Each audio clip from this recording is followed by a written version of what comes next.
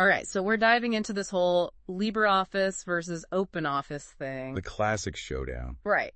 Everyone wants to know which free office suite reigns supreme. And it's a question we get all the time, so. All the time. And we've got a stack of articles here all trying to dissect it. But who has time to wade through all that? Exactly. We want the need to know without the jargon overload. We're going to break it down for you, make it crystal clear. So first up, this article jumps right into the looks, the aesthetics. Ah, first impressions. They do matter. They do, and they say LibreOffice, it's got that sharper, more modern vibe, like it wants to be that Microsoft Office you're used to. Trying to give you that familiar feel, which some people, they actually want that, right? Absolutely, makes the transition easier. But then they describe OpenOffice as minimalistic. Minimalistic, that's one way to put it. Sounds like they're trying to be polite about it being a little, A little dated, perhaps. Yeah, maybe. But hey, looks aren't everything. It's what's under the hood that counts, right? Preach. Functionality over fashion, always. 100%.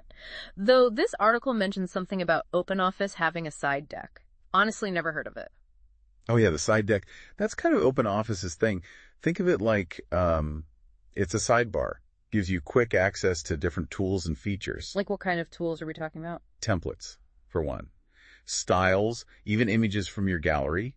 Handy if you're the type who likes things, right there at your fingertips. Ah, I see, like having your digital toolbox right there. But you know what makes me nervous? That whole compatibility issue. I remember this one time, I was trying to open a client's report, and it was in that newer Word format, and my old Office suite, it just couldn't handle it. Panic mode. Full on. The stuff of nightmares. It is. And that's where this whole compatibility thing is huge EE, right? Absolutely. And the article really hammers home LibreOffice's ability to work with a wider range of file types, including those newer Microsoft Office formats. Which is crucial for most people, let's be real. It's the name of the game. No one wants to be stuck in the past, unable to open a document. Exactly. Okay, but features, that's got to be important too, right? Everyone wants the bells and whistles. Of course. But they have to be the right bells and whistles. Touché. And one thing the article points out, LibreOffice's writer, it's got a seriously good mail merge feature. Okay, now you're talking my language. And think about it. When was the last time you had to send personalized emails to a bunch of people?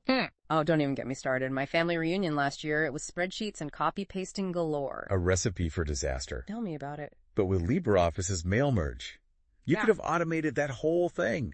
Personalized invites, boom, set with a few clicks. Sounds like magic.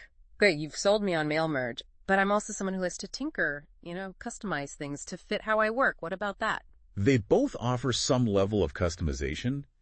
But again, LibreOffice, it seems to edge out OpenOffice here too. Really? How so? Well, get this. They even allow integration with other open source tools like GIMP and Inkscape. Wait, hold on. Are you saying I could potentially create a graphic in, say, GIMP and then just seamlessly drop it into a LibreOffice document? You got it. That's next level. It hints at this whole philosophy of interconnectivity, of open collaboration that LibreOffice seems to embrace. Okay, that is interesting. Definitely something to consider. But let's talk about keeping all this work safe, because what good are all these fancy features if your documents are vulnerable to every digital gremlin out there? Data security. It's non-negotiable these days. Absolutely not. And the article does mention both suites offer decent security. Okay, good to know. But LibreOffice, they seem to be taking it up a notch. Like they're going above and beyond. Exactly. Stronger encryption, digital signatures, things like that. Okay, so they're both free, they've got features, but let's be real, sometimes you need a helping hand.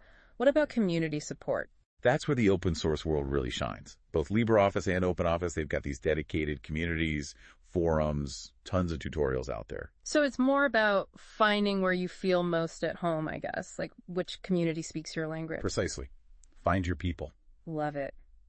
But we're getting ahead of ourselves. We haven't even talked about the elephant in the room yet. Microsoft Office compatibility. It's the 800-pound gorilla in the room. You can't escape it. Nope. It's the industry standard for a reason. Even if you're all about that free software life, you gotta play nice with Microsoft. You've got to be able to at least open, edit, save, the That's basics. the bare minimum.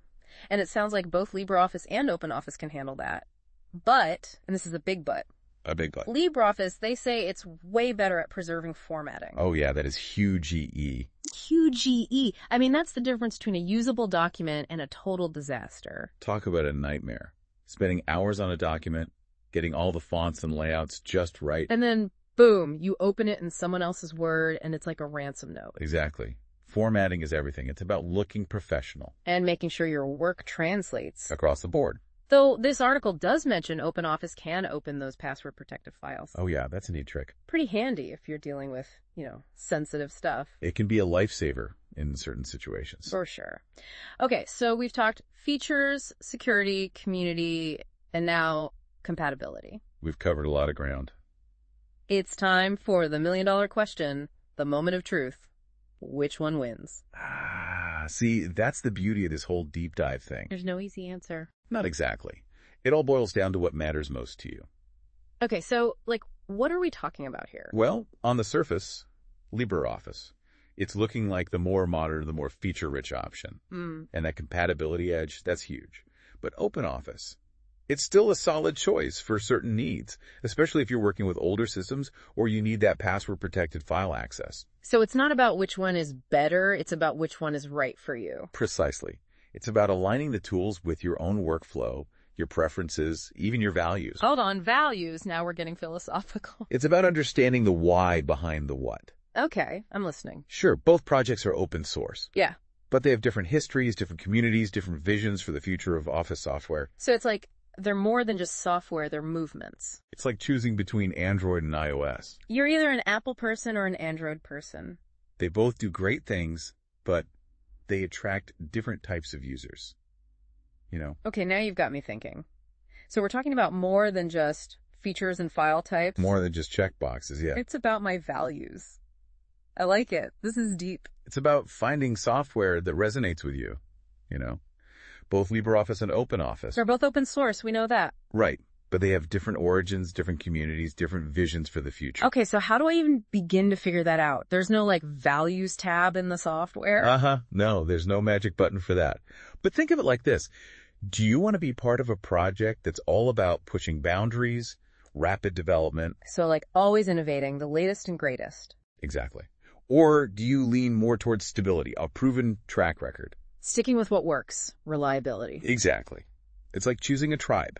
Okay, I'm intrigued. Tell me more about these tribes. Do you want to be part of a group that's constantly pushing the limits? Yeah.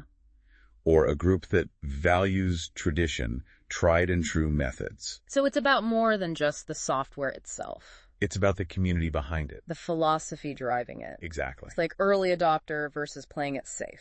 Precisely. There's no right or wrong answer. It's about finding the community that feels like the right fit for you.